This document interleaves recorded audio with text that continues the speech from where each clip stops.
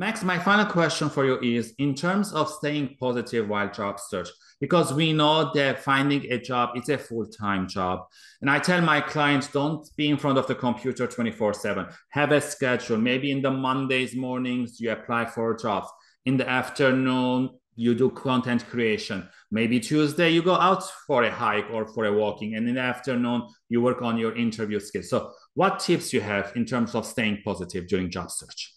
Yeah, so the average job search takes about 6 months, up to 6 months, from what I've read. If you're a new grad, it may take longer, which it did for me. It took me 11 months to get my first job out of university.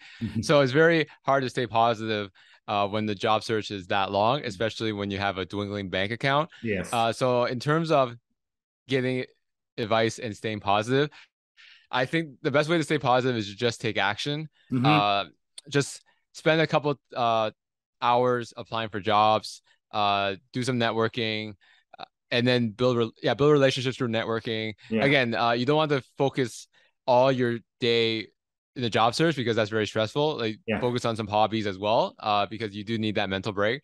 But for me personally, if you are feeling down and out in the job search, my recommendation is that if you haven't gotten anything in a few months, maybe it's time to get some expertise. Yeah. Now, you don't have to hire a career coach if there are budget constraints. I completely understand that if you're unemployed. There are free resources. Check Yes. your local library. I think they have resources in terms of resume writing. They may be able to give you feedback. Or even like when you network with recruiters, see if they have some time to take a look at your resume and give you some feedback Yeah. that way.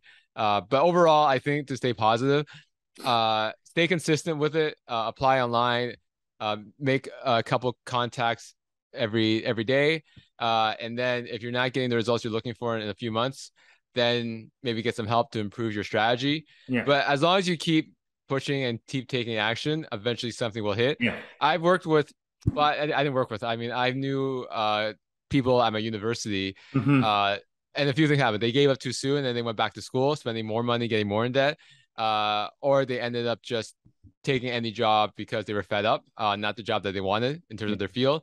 So they ended up just doing something completely different just to get some money.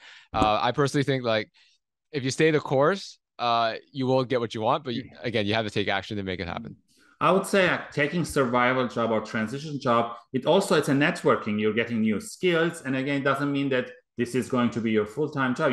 You can go do, and then when you come home, you can do the job search, other areas, so that your mind is always busy networking, getting new skills. Yes. Those are great tips. Thank you, Max. And with that, my interview with you comes to an end. I really enjoyed the conversation, very practical tips. And I hope the audience will implement some of the tips you mentioned. So again, if you have any other tips, leave them below. And tune in next time for another great guest I'm preparing for you guys. Again, thank you, Max, and hope we can meet in Toronto or in here one day. Bye, Sounds everyone. good. Sounds good.